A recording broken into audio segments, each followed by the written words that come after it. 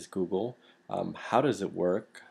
Advertising on Google, why Google matters, and some of the common issues that I see that people run into when they use the Google search engine. First, what is Google? Google is two things.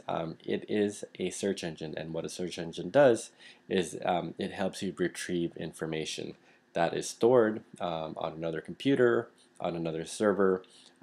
It's stored somewhere else, and what Google has been able to do is it has been able to crawl the internet, find that information, and store it in its own database so that when you search the web, you actually search Google's version of the web. And Google's version of the web is all of the web pages that they've decided are relevant for their users to see. The second thing that Google is Google is also an advertising company. And in fact, they're the biggest advertising company on the internet. Not a lot of people know that, but Google is powered by advertising. Let me show you a quick example of how Google makes its money. I'm going to do a quick search here. And what we're going to be doing is we're going to be flying to San Francisco. So this is a very common thing that people do when they're on Google. They look for flights, and what Google does is they do a few very cool things. The first thing is they actually show you some very direct flights from San Francisco to LA, to New York, and to Chicago.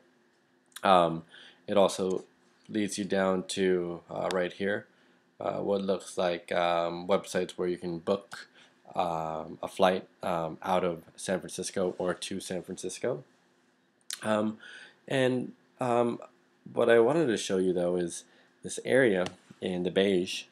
It is the advertising, and you can tell it's the advertising because Google actually labels it as ads right over here, right there, and right there. So all of these three results here, those are all advertising. All of the results that you see on this right side, these are all ads. And that is how Google essentially makes its money. It matches ads from advertisers, in this case airlines, travel companies, and matches those ads to relevant searches. And in this case, it was our search for a flight to San Francisco. How does Google work? What Google does is it sorts and sifts through the internet and applies its own methodology, what it calls its algorithm, to determine which sites should rank at the very top and which site won't rank at the very top and will go to the second page or the third page. Google does all of that automatically. There is no human interference that they say that alters their search results, so that when you search for a Chanel bag,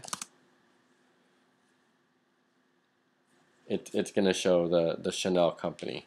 If you show Chanel sucks, it's going to show you what relevant results to Chanel sucks. And if you actually take a look at these, not a lot of people think that Chanel sucks.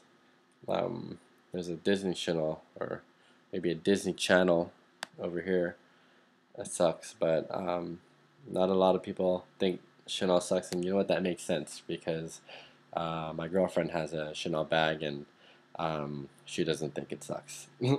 So going back to why Google matters. Google matters because it has really revolutionized the way we think about information, the way we access information, and the way we use information in our daily lives. Google, as well as the internet in general, has made information literally available at your fingertips at any time of the day, so that if you want to find out Alexander the Great's exact battle plan, from Macedonia into India, you can find that out, probably on Wikipedia and a few other sites right now. And what Google does is it makes it very, very easy for you to find information. It makes it easy for you to find untainted information, in my opinion. I know there's some controversy around the world about Google search results, but in my opinion, Google's results are very fair, and if you know how to use it right, Google will provide you a lot of great information. So I'm going to go into a couple of different things now. I'm going to actually show and go through some searches on Google that I've never done before, and we're going to be trying to find the answers to some of these questions. I don't know the answers to these questions, but what I want to show you is the mental process that I go through when I do a Google search. So the search that we're going to do in this example is the names of Harry Potter's best friends. The names of Harry Potter's best friends. When I do a Google search and it is a question like that, what I typically do and what you should do as well is to just ask that question directly to Google. So this is how you do it. Names Harry Potter's best friends. So there you go. It looks like we have a result there. What is Harry Potter's best friend's name? Name of the actor that plays Harry Potter's best friend. But the question is, who are all of his best friends? Who is in that gang? So this first result here, it seems like it's Ron Weasley and Hermione Granger.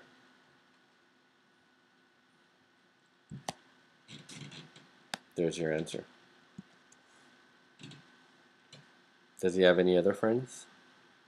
I don't know. We'll check here.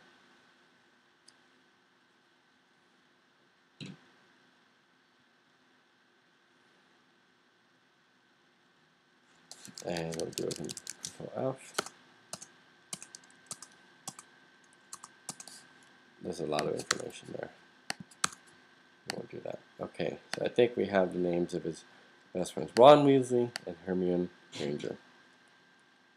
So that is the first step that I wanted to go through with Google, is when you have a question and you're trying to find the answer and you're stumped in terms of how to what words to enter into Google, my tip is to just enter that question as if you were talking to Google, and that's what I did here. And I asked Google, what are the names of Harry Potter's best friends, and it was able to interpret what I feel is a pretty good answer.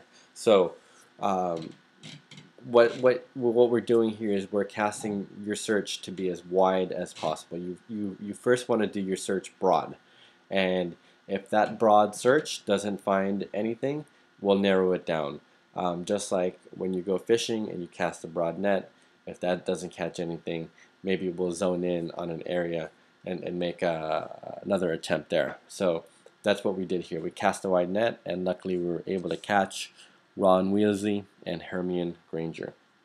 The second tip that I want to go through today is figuring out how to do a search that may have multiple answers. And that search is going to be trying to find the name of the CEO of the biggest biotech company in the world. So I have about 40 seconds to do that. So I'm going to try that right now. Biotech company in the world. The biggest biotech company in the world.